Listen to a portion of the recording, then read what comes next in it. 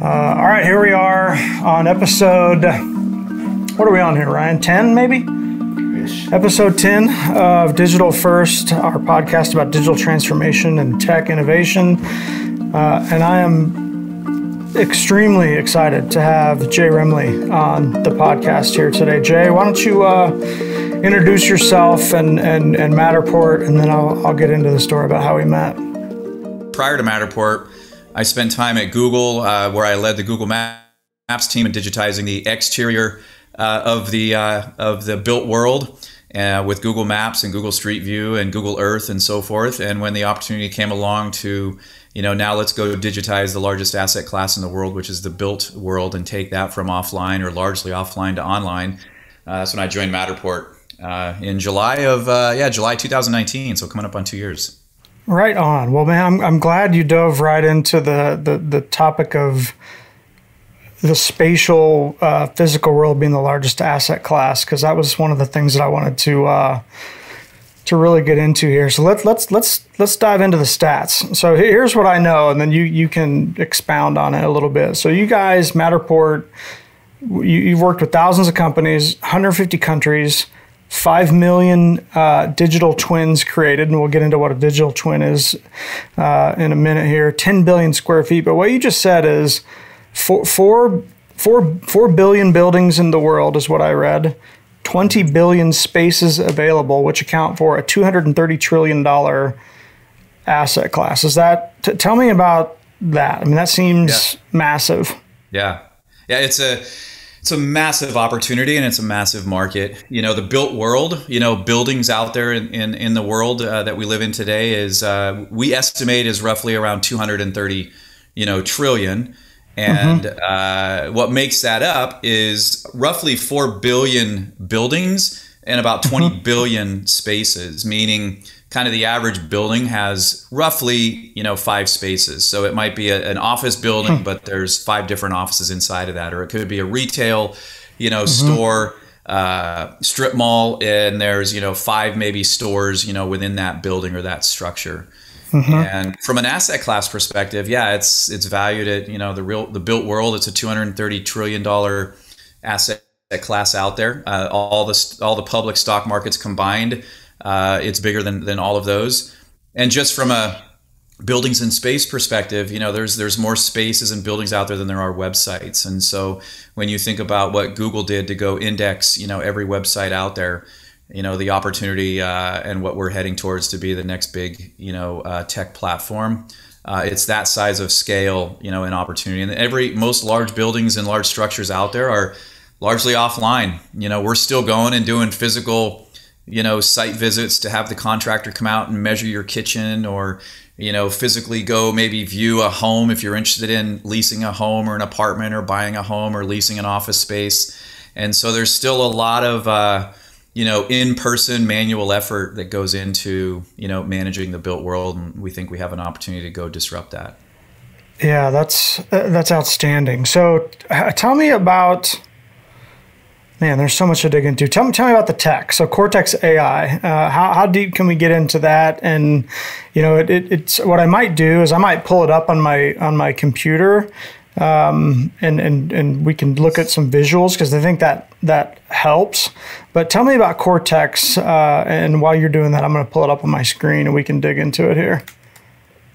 Yeah, for sure. So, Matterport's a 10-year-old, company. We're celebrating our 10th anniversary coming up here in June. And so we've been around quite a while. And the main, initial technology of Matterport was our founders had the idea of how do you create a more immersive, image of a space that's dimensionally accurate. And there were a lot of high-res cameras out there, 2D cameras, but nothing that could really create an accurate 3D or a digital twin, spatially accurate, dimensionally accurate image of a space. And so they had the idea of putting depth sensors inside of a 4K camera. And it started out with a Pro 1 camera. It was a Matterport camera, and launched that 7-8 years ago. And we've got an amazing, data set because of that. We actually understand, how, because of our camera and the millions and millions of spaces we've captured with it, we have gotten really, really good now at understanding different dimensions of all different types of buildings. Every building is like a different person. It's its own DNA. No one building is alike. And so training and having that massive data set that we have of millions and millions of spaces across the world has really given us the ability now to unlock and get out from behind the camera and really use any type of capture device because of Cortex, our AI engine. And so what Cortex really allows you to do is we've launched the ability now to go capture any space with a 360 camera, a $300, $400, $500 Ricoh or Insta360 camera, or even now down to your smartphone. We launched Matterport for iPhone, the middle of last year. We now can use a 2D camera, create a 360 image in 2D, and Cortex is what predicts the depth of that imagery as we stitch it together in our software to then create a 96, 97, 98% dimensionally accurate 3D model of that space from the 2D camera, whether that's like I said, a 360 camera or even now down to your smartphone. So we're pretty excited about how our software and our AI engine and the ability to predict depth and create very, very high fidelity and dimensionally accurate models of any space, really getting out from behind the camera now. It's unlocking a whole new market, for us. Yeah. And you're starting to see that now just with our growth over the last, 12 to 15 months. So did it start in a certain vertical and expand from there? Or tell me about the sort of the genesis of this concept. Yeah, I mean, our roots as a company, long before my time, of course, really started in residential real estate. And, one of the challenges was, people were interested in actually going and seeing a home, but maybe didn't have the time during the week, or the real estate agent wasn't available to go take them on the weekend, whatever it may be. But the 2D photos that you see, on real estate portals and so forth, just don't do a property justice. And so the initial, market entry, for Matterport, back 7-8 years ago was really in the residential real estate space. Then, of course, that expanded into commercial real estate, your apartments.com or whoever it may be, property management company looking to lease a house or lease an apartment. And of course, started to expand, from there, and then into commercial, real estate. We have the largest, global contracts now, with the largest global real estate, commercial real estate companies out there. And so it's definitely expanded. But as we think about it, you'll hear us talk about the digital property life cycle. Every built thing in the world goes through pretty much the same life cycle, from designing the space, whether that's a camper, a yacht, museum. We've Matterported every type of space out there. Just go to Google and type any type of type in any structure -Matterport or plus Matterport, or it'll come up. But it's every structure out there goes through a design phase, a build phase. Once you build it, you have to promote it. Let people know it exists. Then you have to operate it. Then usually people will insure it. You need to protect it. And then things are going to happen, or over time, you're going to want to repair it or restore it. And so as we think about it, design, build, promote, operate that space, insure and repair, we call that our digital property life cycle. And we play in every one of those, sectors throughout any physical space. So from a revenue model standpoint, it's not just like someone uses Matterport one time and then they're done. Like they need, they keep updating it as the space changes over time. There's an ongoing revenue model there, it sounds like. Yeah, for sure. So we have hardware, we have our monthly recurring SaaS revenue, and then of course we have our service offerings on top of that. But we integrate with a lot of the major enterprise software platforms. So if you're constructing Salesforce, one tower in San Francisco, a lot of construction companies use us during the build process, and then collaborating back with the engineering and architectural firms, for that building to compare the as-builts with the actual design of the building. because we all know that buildings, the way they're designed and architected, there's things that come up out in the field you're not familiar with, during the design phase. Shortcuts are taken and whatnot. But, you can take the Matterport, 3D model, digital twin, and we integrate with Autodesk, Procore, BIM 360, et cetera, to be able to compare, the as-built with, how it was designed. And then all the way through the insurance, space. When something happens to that building, there's a claim, there's a fire, tornado, and a claim.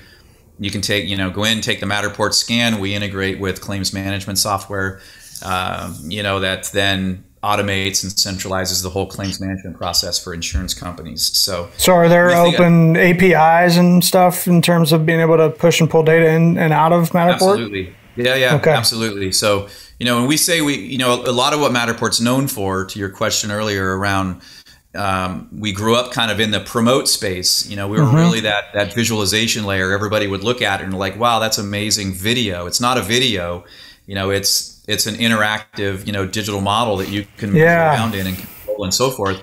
But we also understand everything under that model. It's not just the visualization layer, but we've got all the data underneath it. So all the dimensions of the walls, we understand what's in that. Is it floor 1? Is it floor 2? We understand the type of space.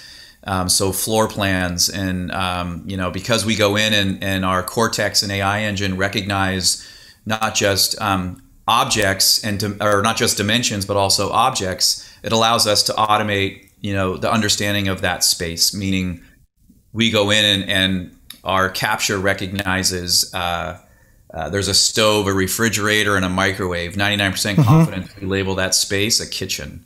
Or we go in and understand and recognize that's a toilet, that's a sink, a tub. 99% confidence we label that space a bathroom. And so we understand not just, the dimensional accuracy, but also the objects, inside the space, which then allow us to automate and understand the type of space as well. Very interesting. We expose all that data through our APIs. So, and I probably should know this already, but is there a business model around the API in terms of access to the data and in terms of a go forward revenue model? Is that part of the plan? Yeah, absolutely. It's already there. We've got hundreds and hundreds of partners already building applications, on top of Matterport, or our enterprise customers, as they digitize their buildings, interacting with those buildings in an automated, fashion into then their enterprise workflows and software. So, there's a hosting of the model. So, taking your model and you're building online through Matterport. And then there's the business model of building applications and integrations on top of that, which is a key part of our platform, offering that we have. That really mostly technology partners, as well as enterprise, customers really using that. Interesting. And one thing that really caught my attention was this is the first time in a long time where a company's brand has been used as a verb. And you did it, last time we talked a week or so ago when we were prepping. And I just thought it was fitting that the guy that ran Google Maps is working for this other company, which is the next time I've ever heard a company been used as a brand. You made a reference to, well, we would just Matterport it. And I wonder, did that happen by accident? Was that strategic? Are customers doing that? Tell me about that.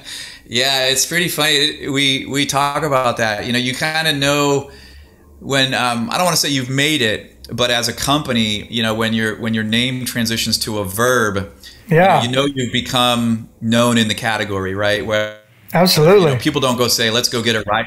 Let's go ride share. They say, no, let's go Uber. Yeah, they should get an Uber. Yeah. Let's not get somebody to deliver our food. Let's go DoorDash. And we hear the same thing. Or, you want to go search for something. People don't go say, let's go down to the library. They say, go Google it. And so, let's go Alta Vista it. Let's go excite it.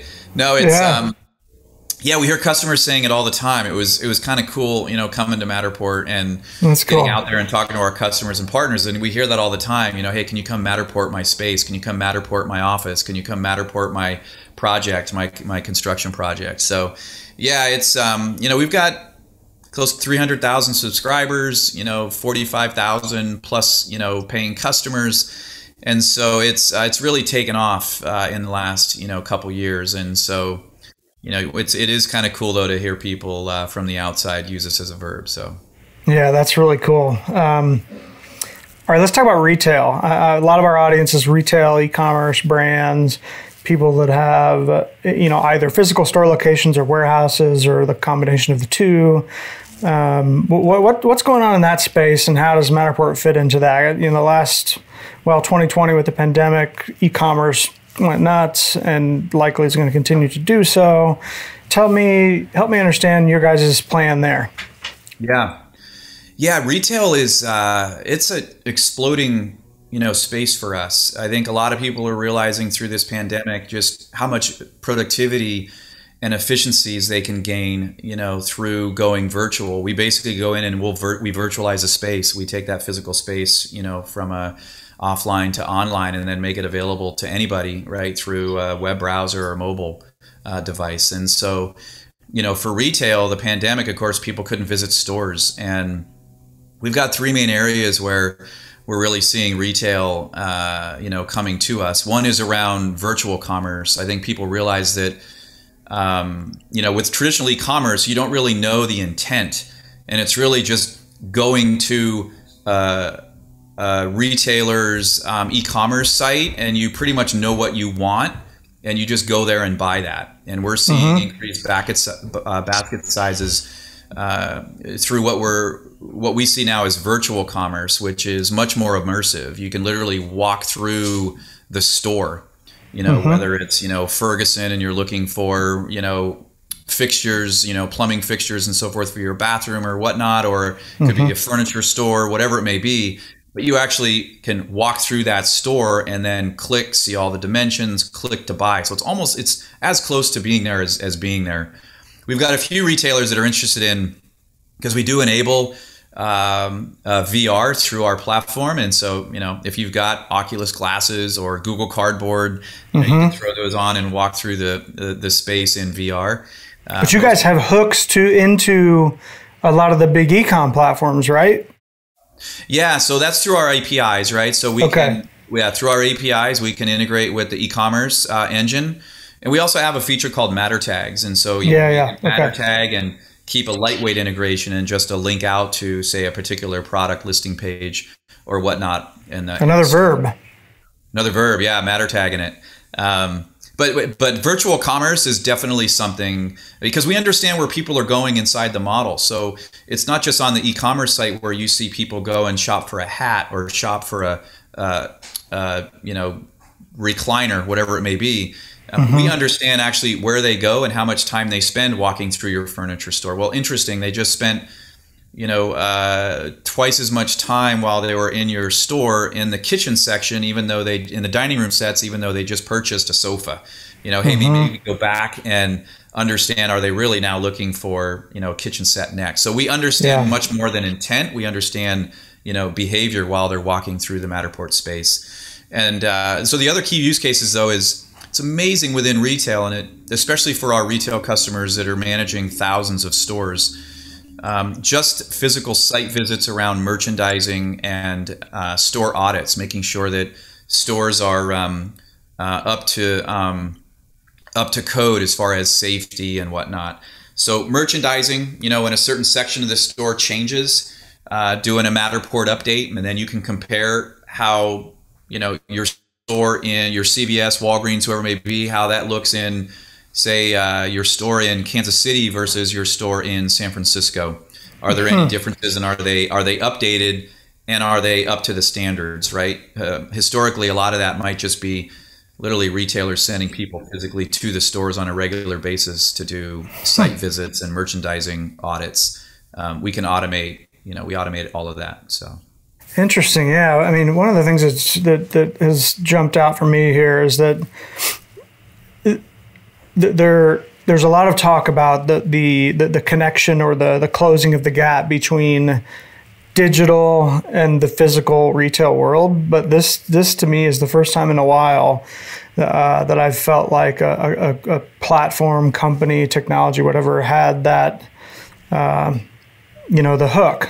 This seems like a really everything you guys are doing seems like a really nice way to pull the two together. I was telling you the other day that we have several clients who have digital experiences, and then they have the physical experience, but they view them as completely independent channels, if you will.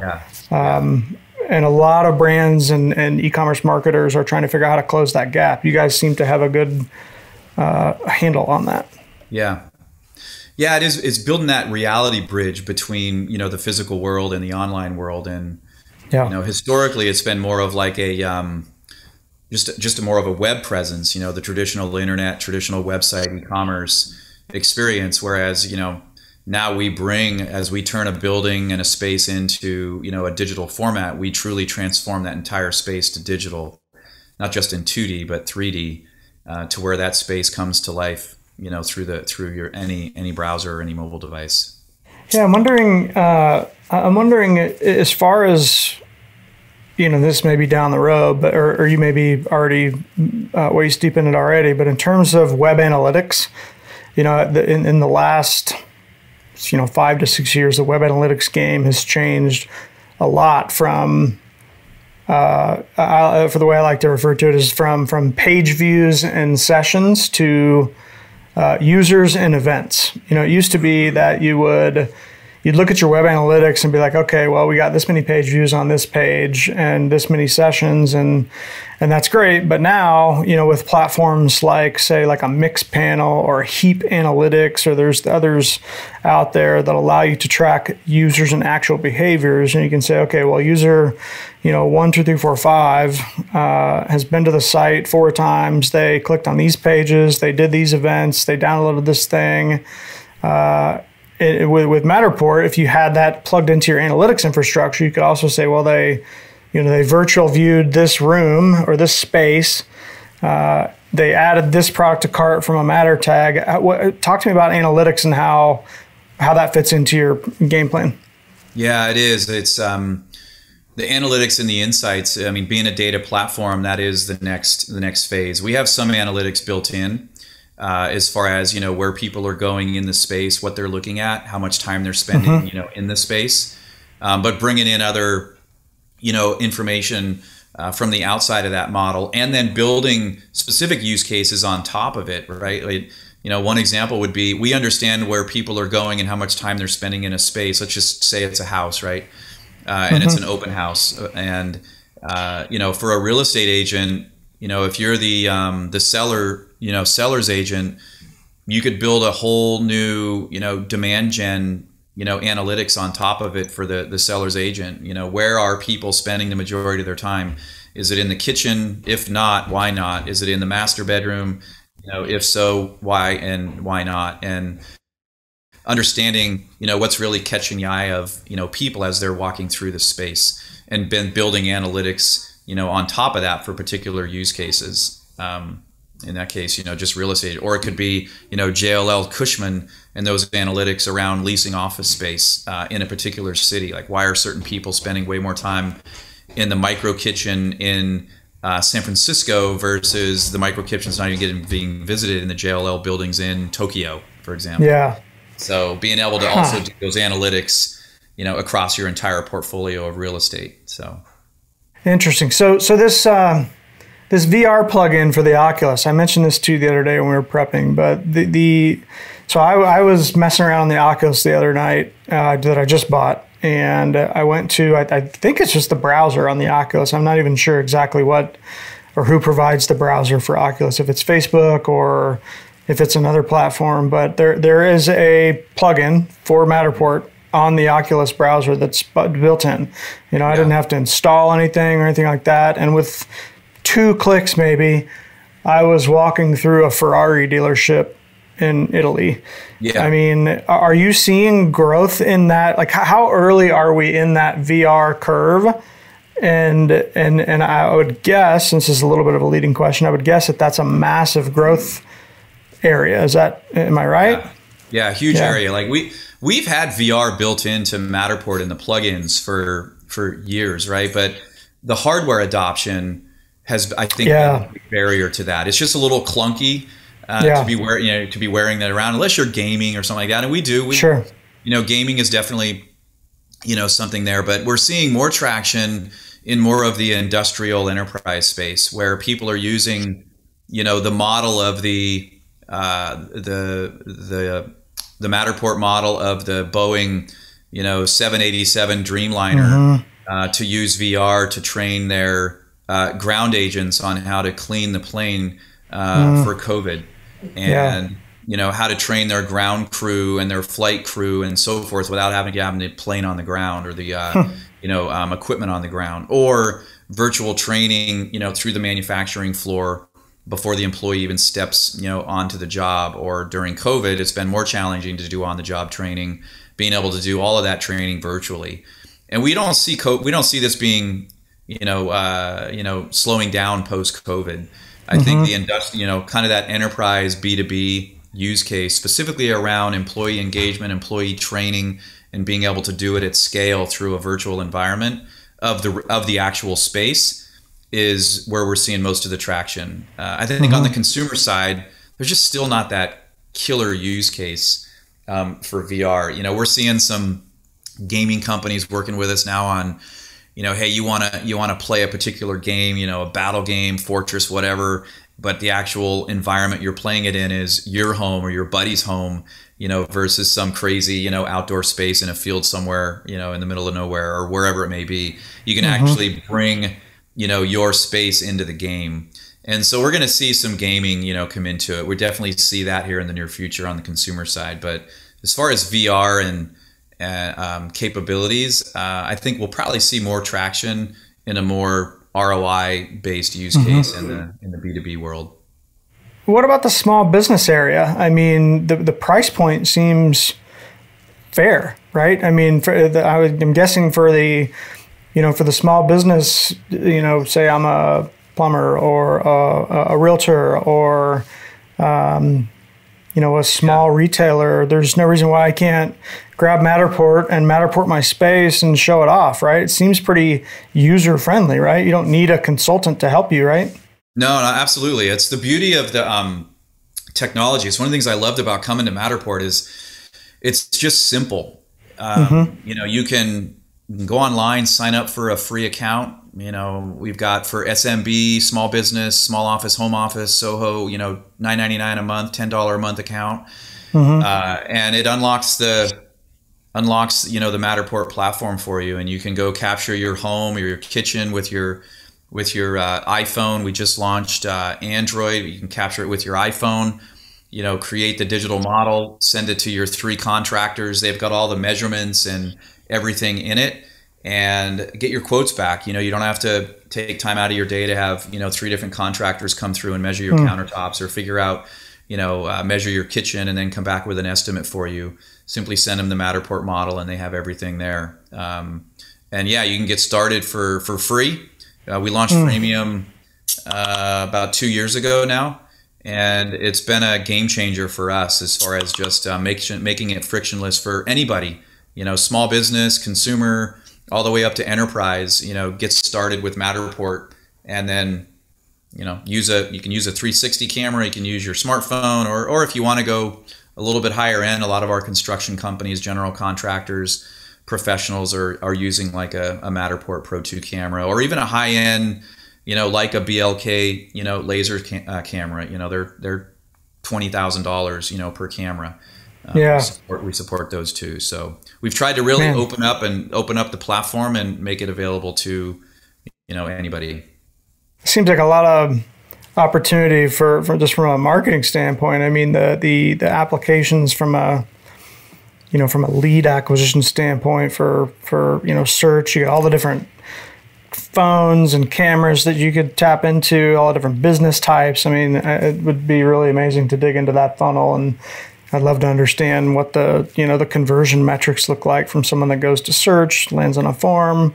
I went through your funnel to get my head around how you guys were selling. I thought it was really interesting. We've got some amazing. I remember when I launched the Maps team and I was part of the Google Cloud team. We launched Google Cloud or GCP, we launched free and we saw the conversion metrics, right? And it's a similar playbook out there. Yeah. It's a great acquisition channel for us. We've got everybody from 15% of the Fortune, 100 starting out with Matterport, with a free account, and then migrating it. Wow. And then turning into a much larger, account. So, it's we're seeing all sizes, and not very familiar, right, with the other, playbooks out there before us. Whether it's Box or LinkedIn or Google Apps or whatever it may be. Yeah. Similar playbooks when you launch. Well, the teach don't sell model too. You guys have the Matterport Academy. Tell me about that. I mean, I not an easy thing to get sold through to a marketing team, but that seems like it's a good idea. Yeah, we're like 1% of the built world right now. We estimate there's 4 billion buildings out there. We've got a little over 5 million on our platform today. We're adding 250,000 per month and growing quickly from there. Tons of room to run. A lot of room to run. Yeah, a ton of room to run.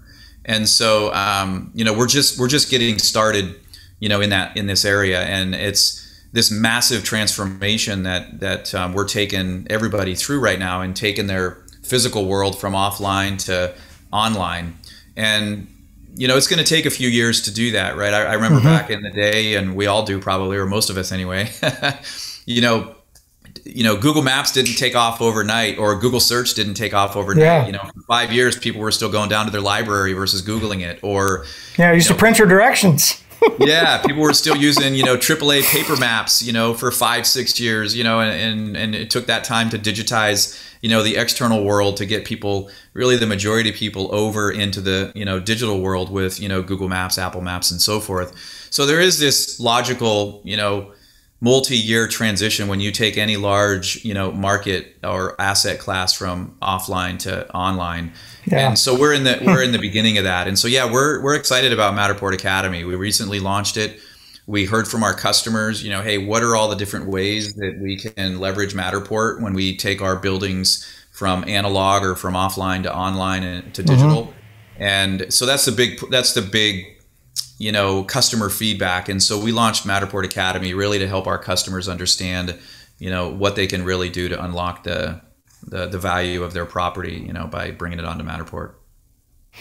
That's awesome, man. Well, one last question for you, and we'll wrap. This has been super informative. One thing I am embarrassed to admit that I didn't know is that this is a Kansas company, started in Lawrence, Kansas, right down the road. So tell me about that connection. And did you know that? I mean, tell me how big is the company? How many people are in Lawrence, and how did that come about? Yeah, Lawrence is a great engineering education, large talent pool, and our head of engineering, Rock Chalk Jayhawk. That's right. Our head of engineering, Jason Rogers, is there in Lawrence, and he's a Kansas alum. Right on. And we, long before my time, 7 years ago maybe, I think we opened up the Lawrence office there, and it's just continued to grow as we've grown, and it's the center of our engineering team. We've got a few other folks there, but no, it's a great talent pool. Great local community there in Lawrence, and continue to grow the office there. So we have, we're a little over 300 employees now. Okay. So we're not two guys in a coffee pot, or two gals in a coffee pot, but we're also not a 10,000, 100,000 person Google yet. But we're on our way to create the next big tech platform. For sure. But I mean, you said 1% of the spatial data marketplace. I mean, there's massive growth there. And as you guys fill that space, there's going to be a lot of people, and hopefully some of those people will be in Lawrence, man. Yeah, absolutely. No, there's no plans to change direction on that one. It's one we continue to ramp up our engineering team, and they're in Lawrence. So right there in your backyard. Yeah. Well, when you when COVID clears and everything gets back to normal, we'll have to have you out, and I'll take you to Allen Fieldhouse. If you haven't been there already, it's it's the cathedral of college basketball. I'll leave it at that.